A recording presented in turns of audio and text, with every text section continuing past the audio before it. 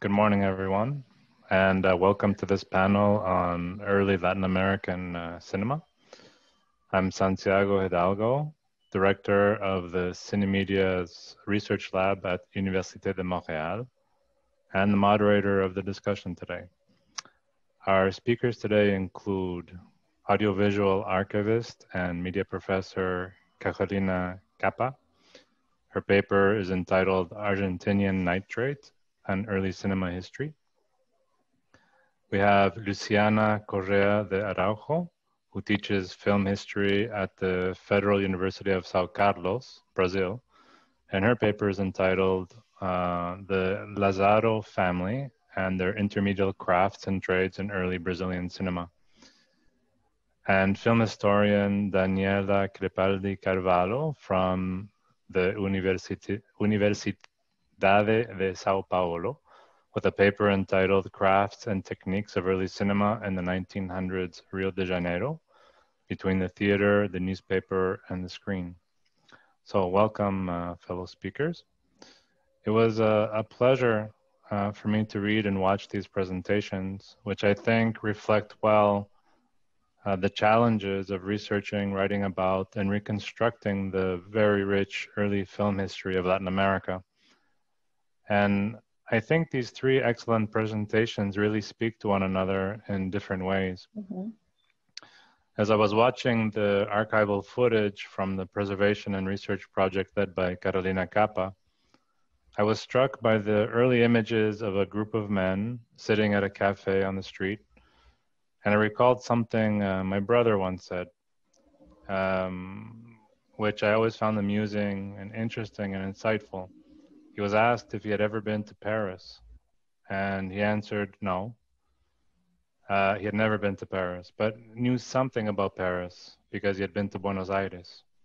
Mm-hmm. And then we find in Danielle's paper, she makes direct mention of this, of how early cinema in Brazil figures into a sort of attempt at emulating the architecture and look of the Paris-like Buenos Aires. And similarly, Luciana's paper allows us to examine the history of early cinema in Rio from the perspective of a family who worked at the Moulin Rouge in Rio. And what seems to emerge as a connected picture, complex modernization of the main city centers in Latin America, we're in the process of defining an identity that blends European aesthetic with local culture. And cinema seems to play an important role in this process in very unique and interesting ways.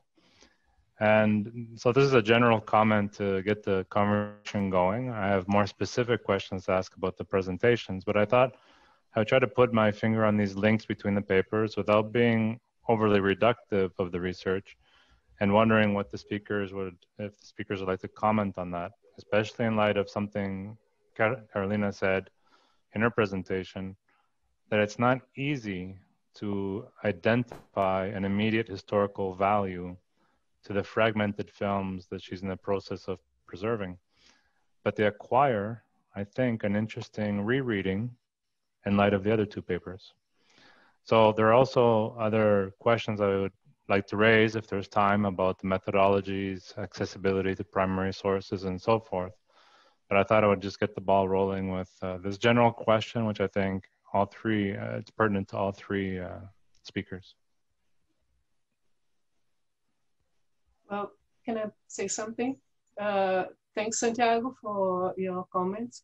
I think that the translational nature of the cinema in Brazil at that time was very, very strong. For instance, regarding the family, the Lazzaro family, sorry, I'm going to use the Brazilian pronunciation, Lazzaro. Regarding the Lazzaro family, they produced a film called Il Guarani, which, well, they were Italians or daughters of an Italian couple. And they produced this film, Il Guarani, adapting a Brazilian opera. And this opera was an adaptation of a Brazilian novel, a very iconic one. So in Brazilian film, we're going to find many immigrants, many Italian immigrants adapting Guarani as a way to participate of the Brazilian culture. So I guess that Il Guarani, with this mix of Italian, Brazilian, and also French, because it was a film d'art, is a particularly good example of this transnational nature of Brazilian film back then.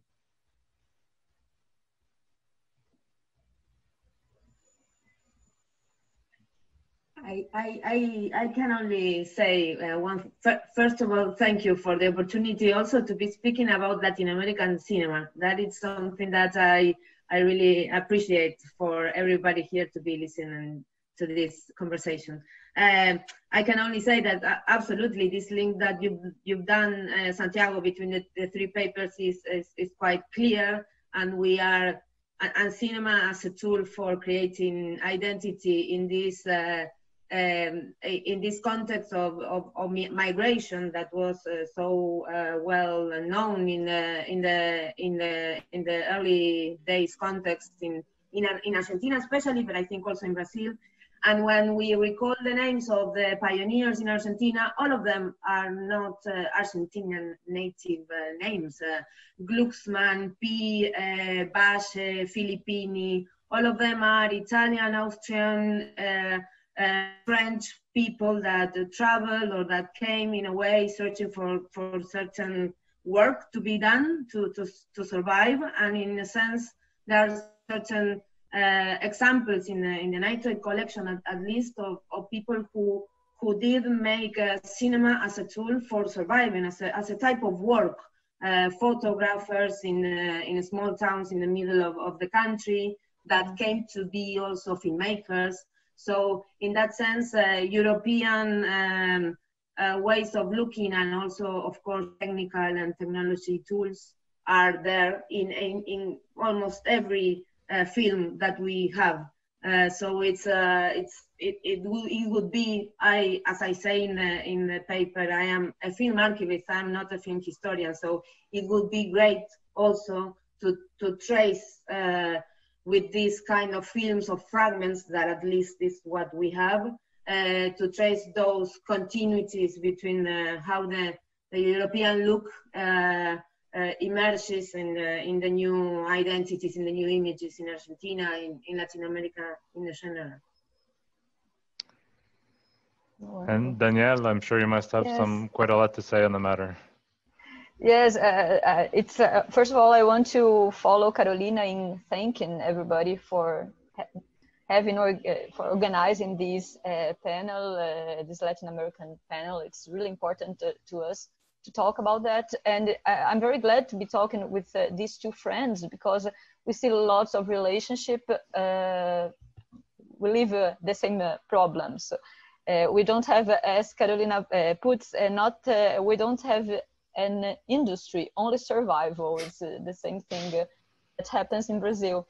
And there is this, so the cameras, they come from Europe, and so we have this family. So I'm talking about the Ferrez family, that is a French family.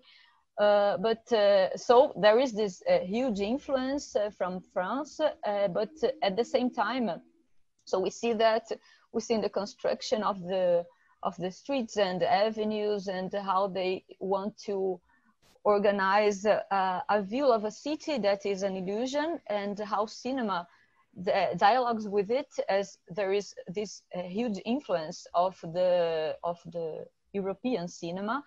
But at the same time, so we have this artisanal effort to make things happen, as we don't have a film industry in Brazil, not at this time, we certainly don't have. And so we see how photographers, and we're connected to people in the film business in order to roll films in like in some places that were first of all made to take photos. So we didn't have cinema sets at the beginning. So what we see like in the Meruído, which I mentioned, and in some, I think, films that Luciana mentioned too, is that there is this photographic quality. I don't know if I can say that, but there is an effort to put the things in the way they photographed for theater. So there is this theatrical influence, but at the same time we relate these pictures to the films, to the pictures, to the still pictures that were taken of the theatrical performances. So there is this influence of photography and of theater in these films. So we have a film d'art, for example, that tried to mimic the French film, but at the same time with the specific characteristics that were related to the way we could produce films then.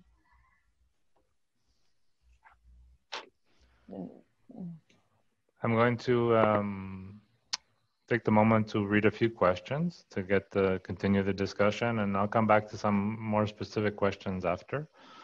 So there's a question for Danielle from, I believe, Jitka de Preval, who asks, did you see in Marc Ferrez's archives a mention of Jean Vermeulen, a Pathé operator who stayed in Brazil for probably a year, starting in August 1907? I had read this question in the chat, and I started to think about that, and I don't remember this name actually. I'll search for it, but it's interesting because you said the name, the date 1907. We have some doubts regarding when Marc Ferrez signed the contract with Pathé. If it was 1908, more or less, or a little bit earlier. So it's very interesting, this information, to know that this man, this Frenchman was here. And even for us to understand too, it explains a lot of how our cinema happened, I think, in Brazil, and the influences and so on. So I'll search for it, and maybe I'll make a quick search in the things that I have from now and talk to some colleagues, and maybe I can put this information in the forum tomorrow if I find it, because it interests me a lot. But for now, I'm sorry, I don't have this answer. Thank you. Question from Rafael de Freire. To write the history of early cinema in Latin America, we must depend on fragments. Fragments of films, as Carolina showed, fragments of information scattered in the press, as Luciana and Danielle demonstrated. Do you think we are developing a different kind of methodology to face these difficulties? I guess this question is addressed to the three of you, and this is an opportunity for me just to add a little point, which is that I noticed that in some papers, such as yours, Daniela, you rely on what I would call more traditional sources to build those kinds of histories. But my question, I guess, for all three of you, but especially the two that rely on early discourse, how accessible is this information in order to piece together these histories? Because both rely a lot on these kinds of primary sources. So the two-part question: are there new methodologies, and how accessible are the sources? Well, you want to start, Luciana? Yeah, please. Here in Brazil, there is a long tradition of researching non-filmic materials. So I agree with Rafael, but I don't think we are developing this kind of research now. It has been a long tradition, because since we don't have many films, film historians usually explored non-filmic materials. And I think that's true for us. We work with traces, fragments, and we have to deal with all the lack of information. As Jean-Claude Bernardet, French-Brazilian historian, says, the lack of information is our first information, and we have to work with that.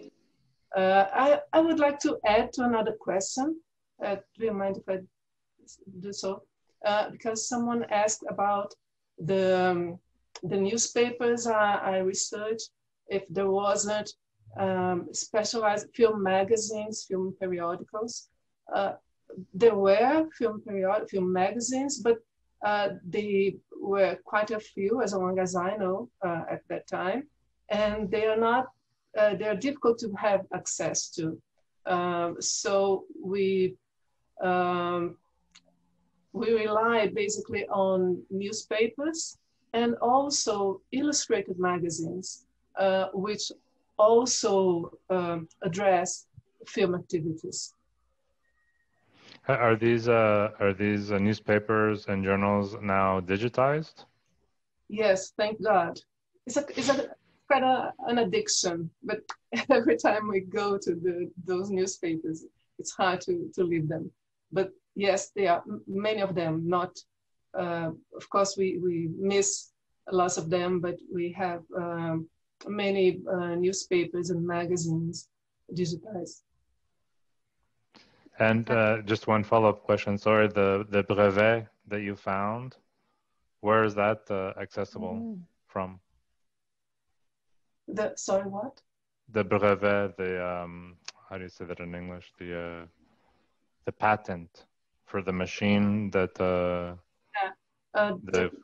patent. There is a collection at Arquivo Nacional in Rio, which unfortunately I was not able to research because of the pandemic.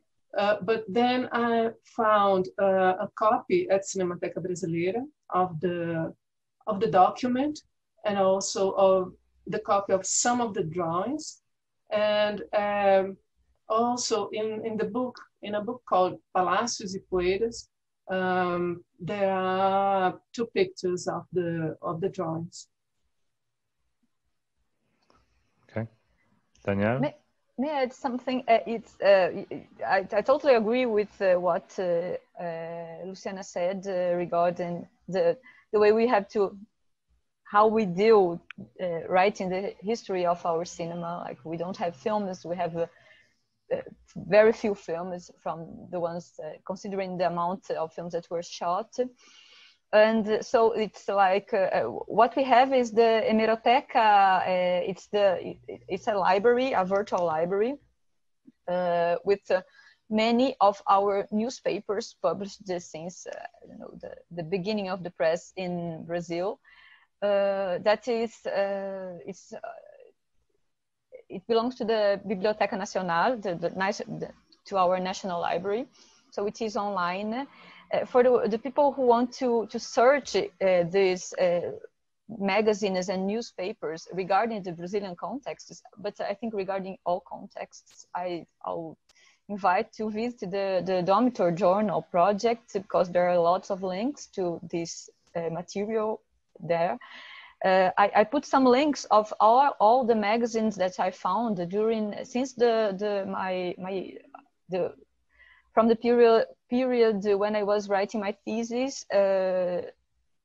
These magazines and illustrated magazines and newspapers, and also, as Luciana, I used a lot the Arquivo Nacional, which is closed now, but the Cinemateca, which is closed due to this hideous Brazilian political situation, and because of the COVID. So we have 2 COVIDs here we are facing in Brazil. So this is, but how we do, and lots of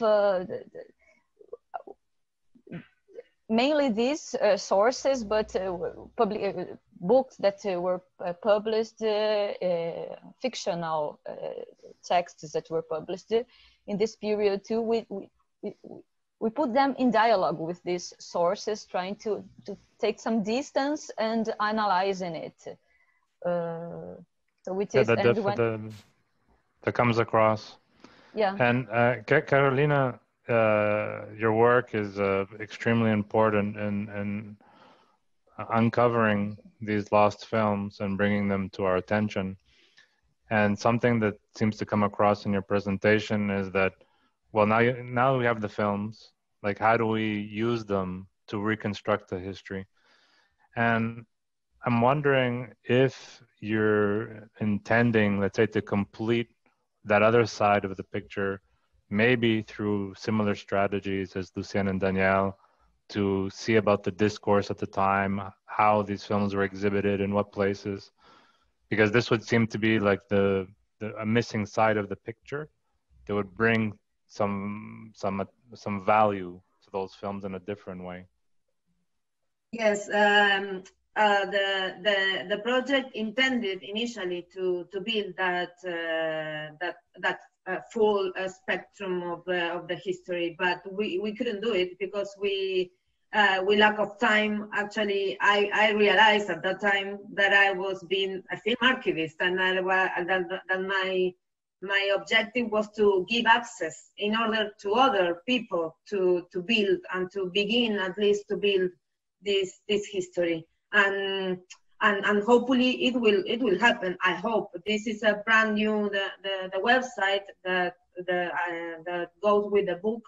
They are all in Spanish, and I know that it's also very difficult for English speaking or other languages speaking historians. But we also wanted to give access to Spanish speaking historians and Spanish speaking film archivists. So that was also an aim of the project. But in the sense of the question that was doing Rafael before, and that Danielle and Luciana was now talking about the new methodology, Nitrato Argentino is trying to prove in a way that we can also build methodology giving access to these materials. These elements exist. They were there since the beginnings of their existence. They are the original elements from the time. But in the early, in the daily processes inside the archives, this lost information, this lack of information, kept them aside from the publications, the screenings, even the historians' writings regarding the period. So I hope that this new access to these strange materials, these pieces, may give new thoughts to the film historians. Now I think I did my job in that sense. Nonetheless, and I say that also in the paper, and we saw this especially the first day when Camille was where they were speaking about these marks in the films and how much they worked in order to trying to understand what those marks meant. When we catalog and we try to identify a film that has nothing except the film itself, because we did also try to cross information with newspapers and with journals, in technical journals, but what we found is that those sources only talked about fiction films and features fiction films.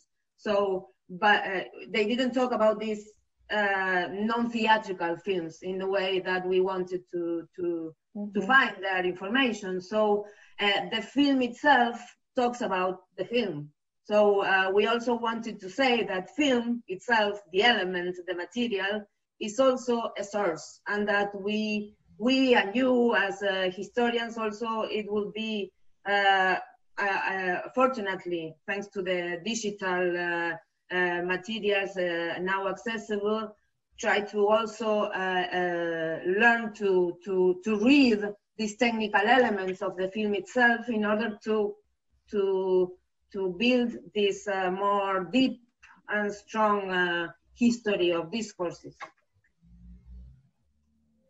Thank you. I mean, I think that certainly I think everybody recognizes the challenge posed by uncovering fragments of films, and they're a bit delocalized, a bit detemporalized, and so at the first level, there's a just kind of apprehension of what this is, and that's what I mentioned. You know, I latch on to different things, what looks and evokes an image for me of something bigger, and you know, it shows an architecture, it shows a way of a sociological behavior, you know, how people relate to one another, and things that you yourself identified.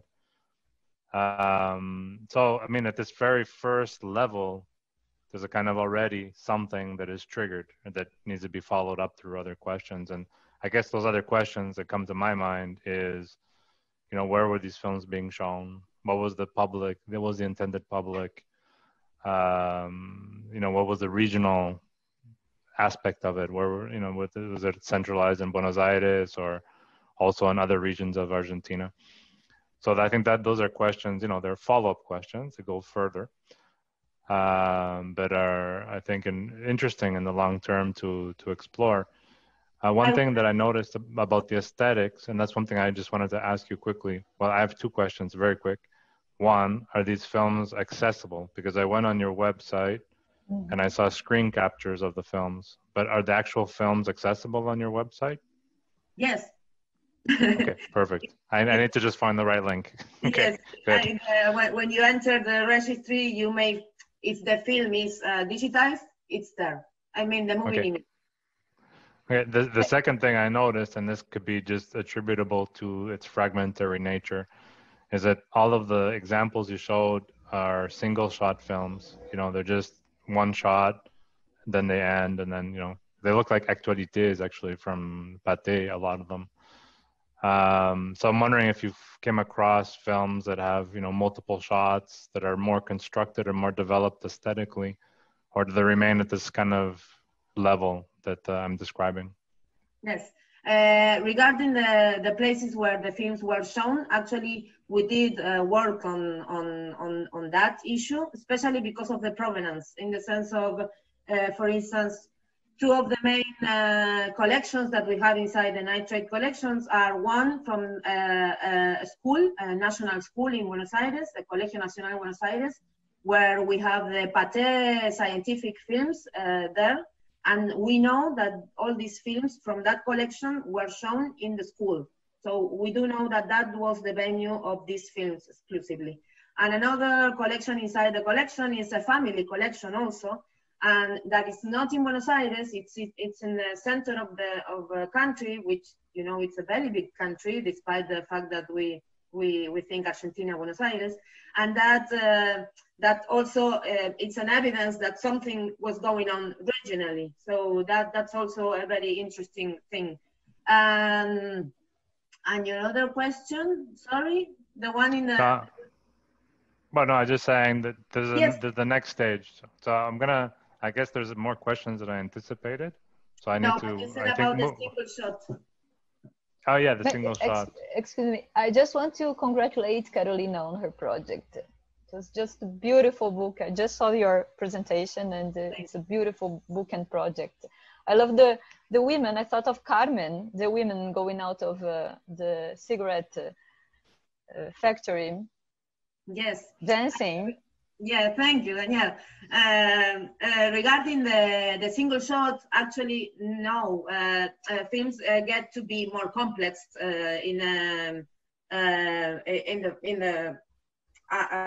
through the years in the period. But it's true that are certain motives and certain ways of filmmaking that continue in the period that are more, that we may say that in 1907, in 1910, in France, there was a change in the ways of filmmaking that in Argentina remain for a longer period. So that's something that happens, that there's some kind of permanence in the way of filmmaking that takes a long time to transform. That's something that did happen. We have a question from Marcello Seregni from Milan. He says, congratulations to the panel. Question to Luciana. Did the Italian influences in early cinema in Brazil come from the theater tours of some Italian theater companies? And until when did that continue? I guess with the arrival of the sound, these connections are stopped, right? Thanks.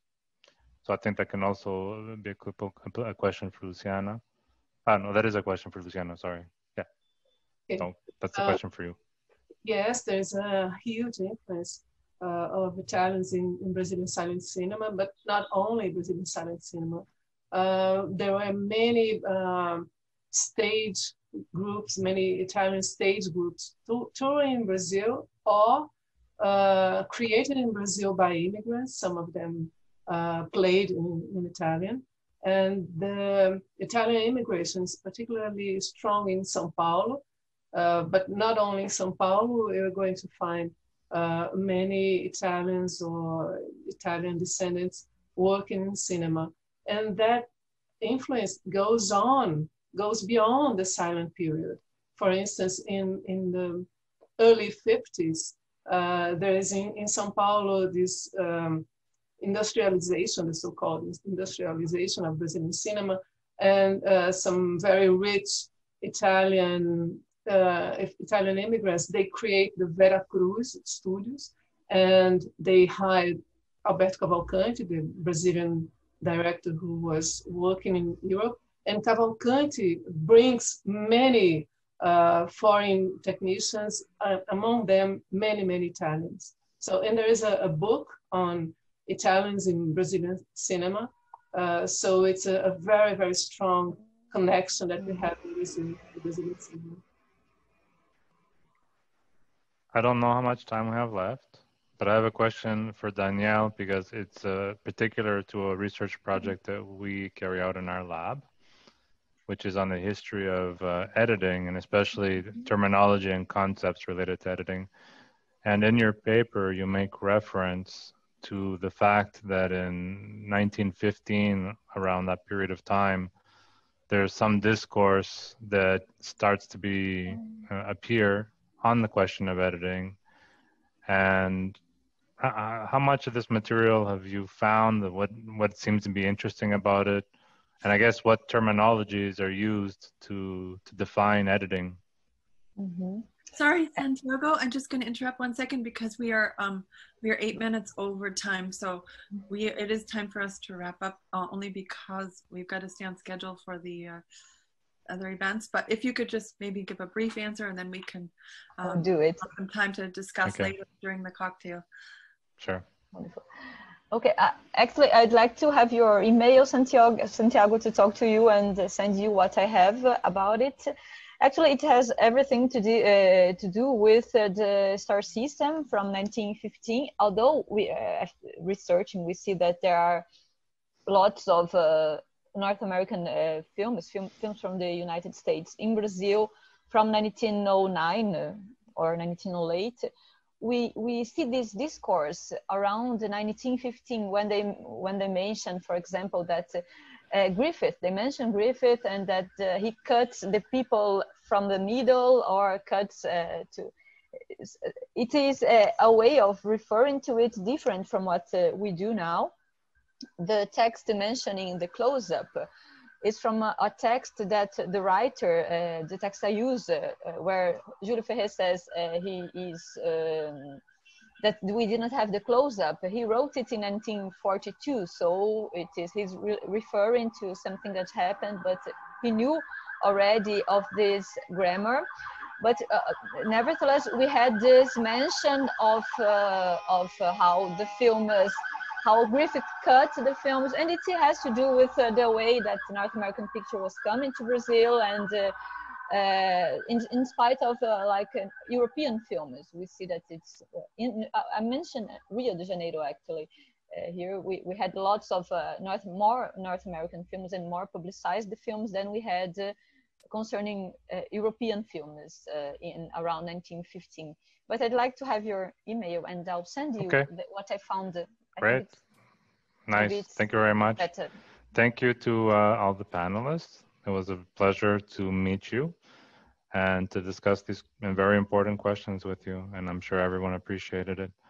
So looking forward to seeing your future work. And thank you also to the conference organizers for welcoming me here today. Thank you.